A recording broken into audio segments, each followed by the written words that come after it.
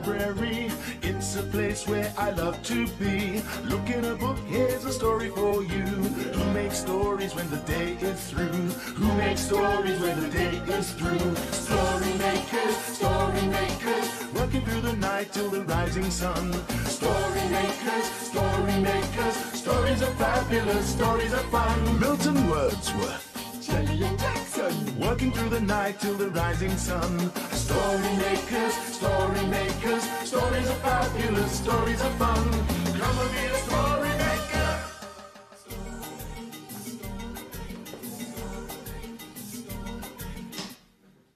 Story makers.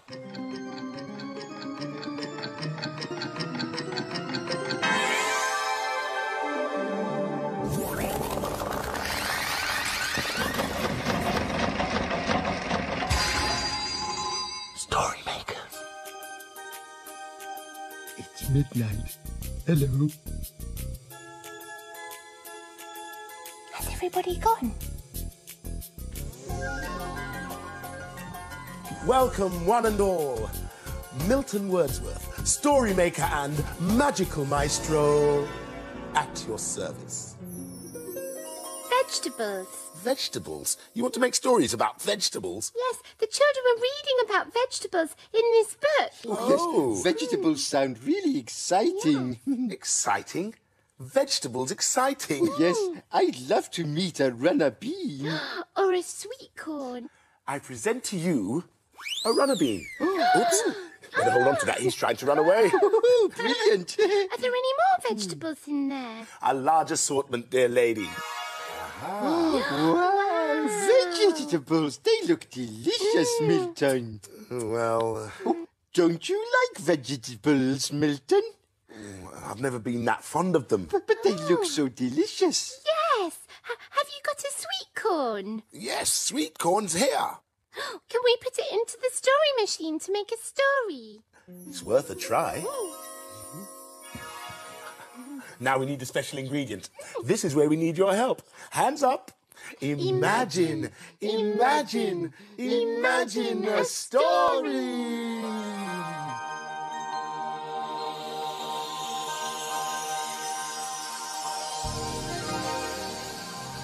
It's a playbook. It's called Theo's Allotment. Ooh, what's that? Inquire within. Theo has an allotment. That's a place where people grow vegetables and fruit. It's a bit like a garden, but lots of people share it. Theo shares his allotment with his dad. And a friendly frog who lives in the compost heap. Hello, Froggy. The allotment keeps them very busy, especially in the summertime, because everything grows so fast. Theo decides to check the sweet corn. It's bigger than me. Dad shows him where the corn cobs are growing. He thinks they're ready to eat.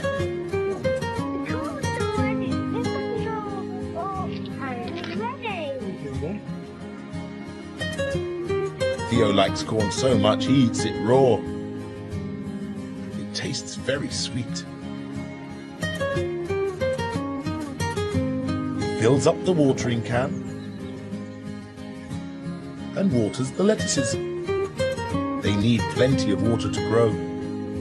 Soon they'll be ready to eat. Now for some digging. What's growing in this bed? Lots of potatoes. Theo's never dug potatoes before. What else needs doing? They pick the runner beans. They are very big. And some peas. They taste good too.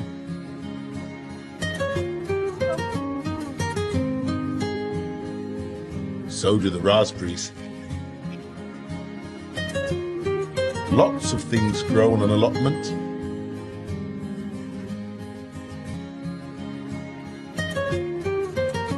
But But soon it's time to go home with all their fruit and vegetables. Goodbye, Froggy. Dad had a great day helping Theo at his allotment.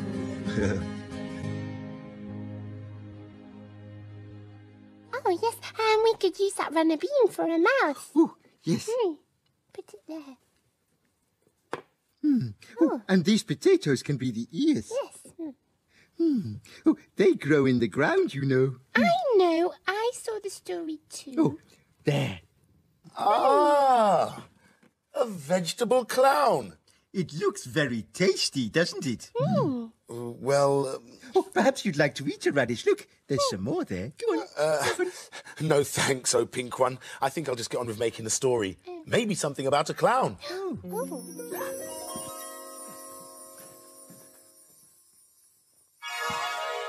Are you ready? Imagine a story.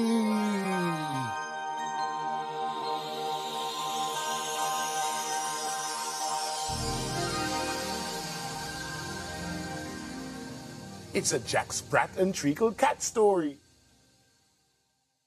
Circus skills.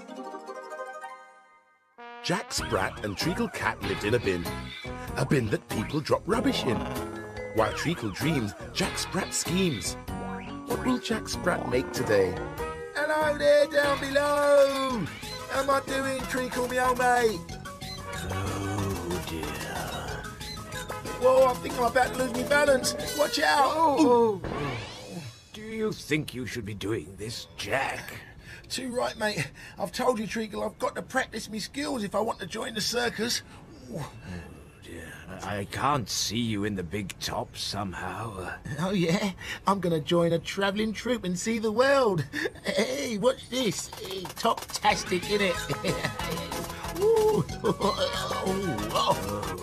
That's no better than your tightrope walking. Face it, Jack, you haven't got what it takes to be a circus celebrity. Oh, watch out. Better scarper. Haven't got what it takes, eh? Just you wait and see. I'm going to knock myself up a pair of stilts. Stilts? Yeah, that's what the rat said.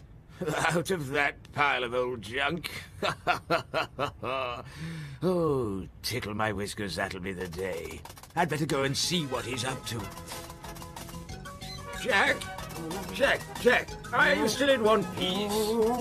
I'm a bit dizzy up here. You look like the right miniature moggy down there. Hey, you've got to look up to me now, haven't you, Treacle? You've got your head in the clouds, Jack. Just watch it. Pride comes before a fall. Cheesy niblets, you've put me off me balance, you stupid stripy sponge bag. Oh, not again. You've got to face it, Jack. You're just not cut out for the circus. Oh, Treacle, me leg needs bandaging. I've stubbed me snout, me bottom's all bruised, I ache all over. Oh. Jack, you could join the circus after all. You'd make a great clown. It's the perfect job for you. Very funny.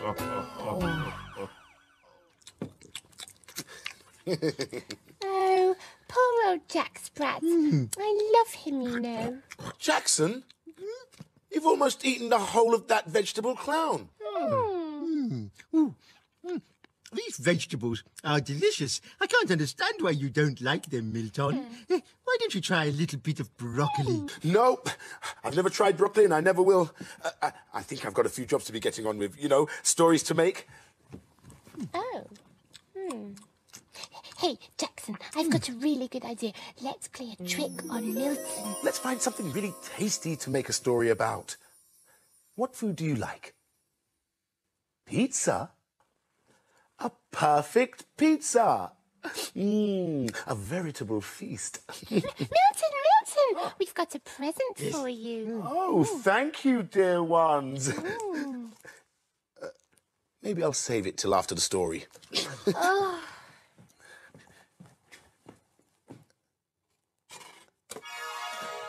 Now we'll need a large helping of imagination. Imagine, imagine, imagine a story.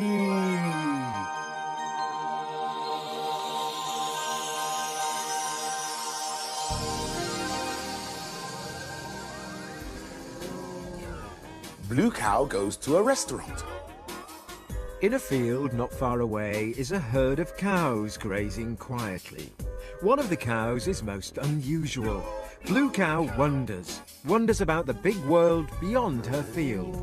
One day, Blue Cow was looking at the grass in her field. Delicious green gobbly grass. I wonder if there's any food in the world as tasty as grass. She's off again, said the other cows. So Blue Cow caught the bus that stops beside her field. I'd like a return ticket to a place full of food, please. There you go, madam. Hold very tight. And they set off for a foodie place.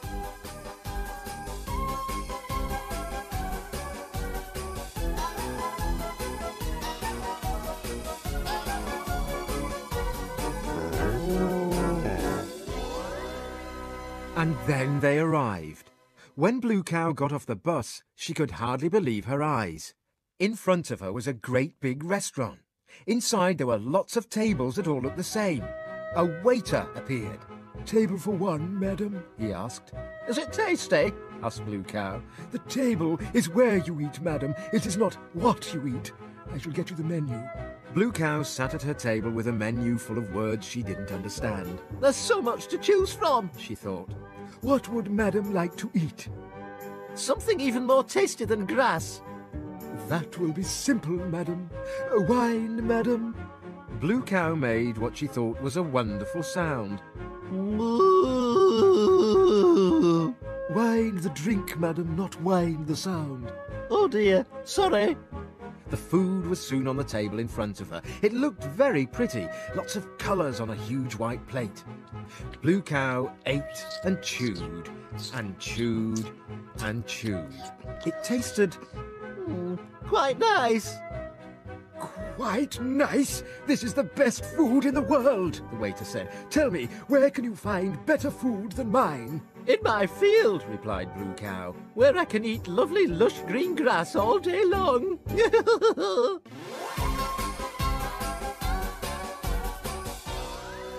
You'll never guess where I've been. Where have you been? I've been to a restaurant where you can eat lots of different things. Everyone knows cows can't go to a restaurant. But we know they can, don't we? Milton, you're sweet. Oh, I'd almost forgotten about that.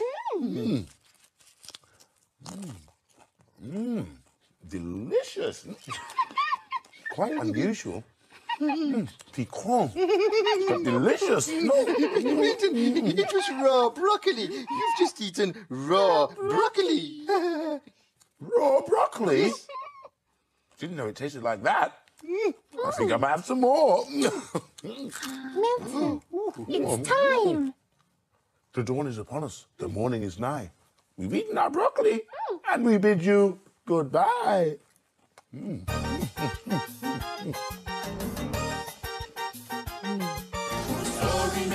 Story makers, working through the night till the rising sun. Story makers, stories are fabulous, stories are fun. Bye, story makers. See you again soon.